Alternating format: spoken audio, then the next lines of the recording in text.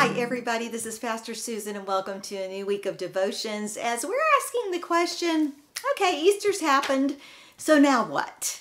Now what? How are we living the Easter life as resurrection people? And I wanted to take a few days to do some pretty important, though they may seem elementary kinds of things that all of us are called to do as followers of Jesus, but sometimes we just need a reminder.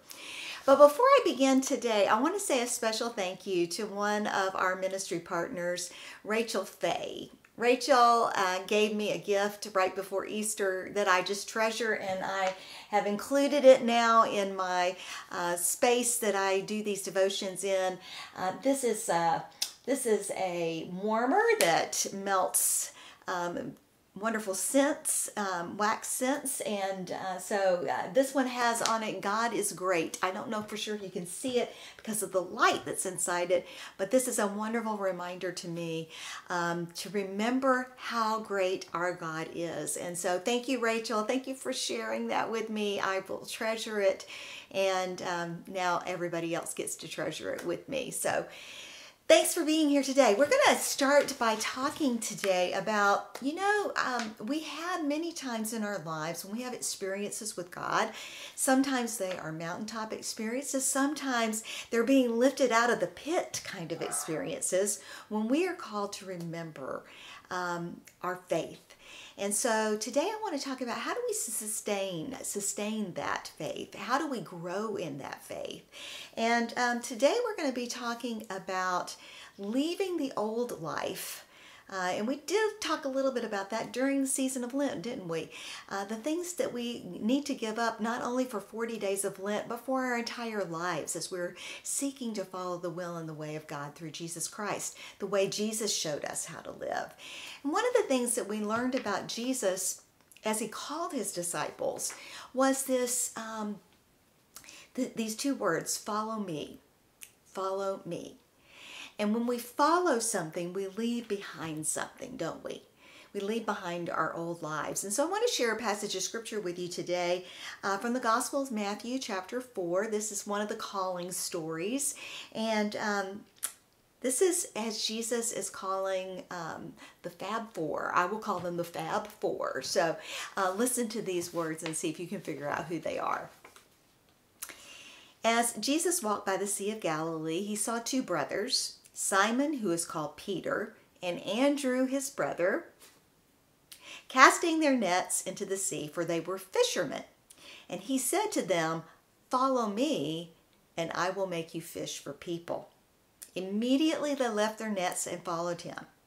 As he went from there, he saw two other brothers, James, son of Zebedee, and his brother John, in the boat with their father Zebedee, mending their nets, and he called them. Immediately they left their boat and their father, and they followed Jesus. Now, this says things in such a matter-of-fact way, but you know as well as I do, if you use your brain a little bit, that there is more to the story than we have here. Apparently, they know who Jesus is. They've seen him. They've heard him.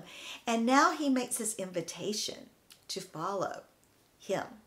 And so they leave their nets and they follow Jesus. There are a lot of stories about Simon, Peter, Andrew, James, and John. Typically, Andrew gets left out sometimes, but Andrew's a very important character, as we're going to learn about tomorrow in this whole story of following Jesus. And so I want you to think about your own life.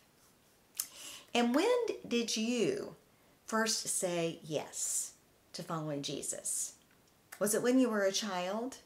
Was it when you were an adult? Were you a teenager?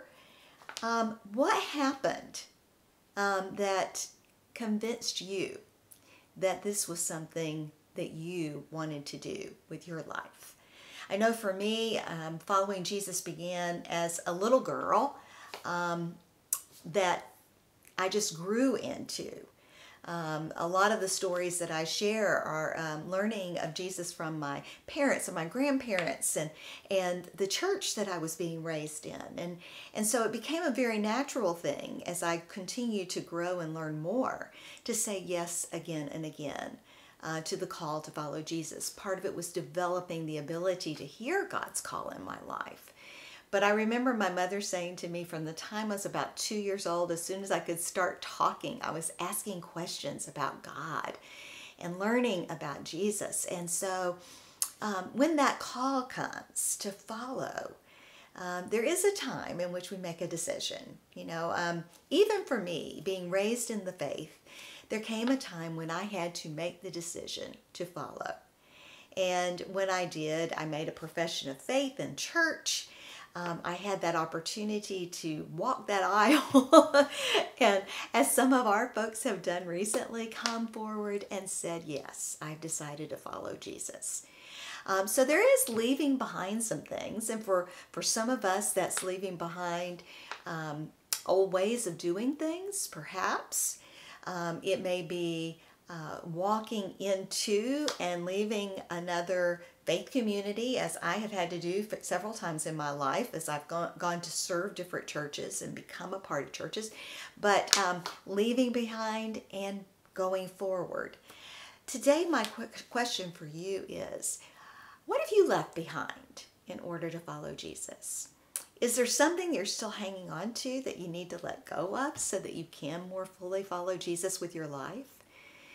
Think about that today, and think about the call that Jesus gives to his disciples, which includes you and me, to come and follow him.